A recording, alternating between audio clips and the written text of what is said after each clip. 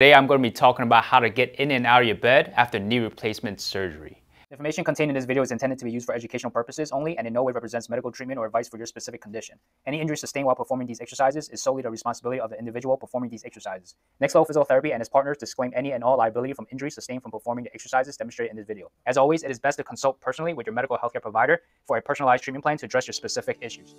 I'm Dr. Wong with Next Level Physiotherapy, and this channel is dedicated to helping people like you get out of pain naturally without relying on medications, injections, or necessary surgery.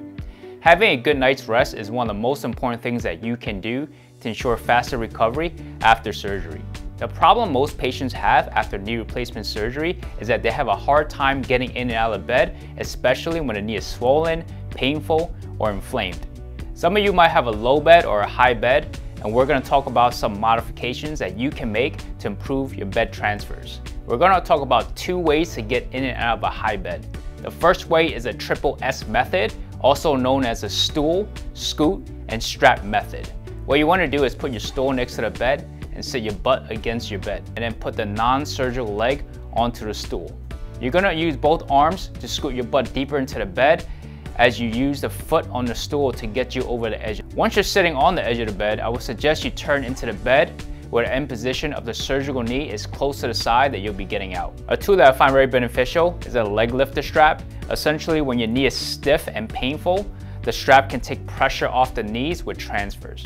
What you want to do is turn the good leg on the bed first and then scoot into the bed to give the surgical leg some space.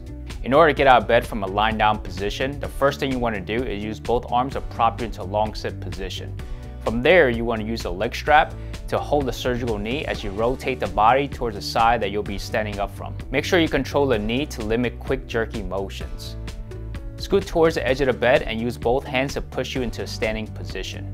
For those of you who don't have a leg strap after total knee replacement, there's a technique I teach called the stop, drop, and roll. You want to come as close to the bed as possible with the surgical knee right next to the bed. Lean forward to drop your torso and arms onto the bed. You're putting weight on your non-surgical knee, and the surgical knee is tilting backward until it's on the bed.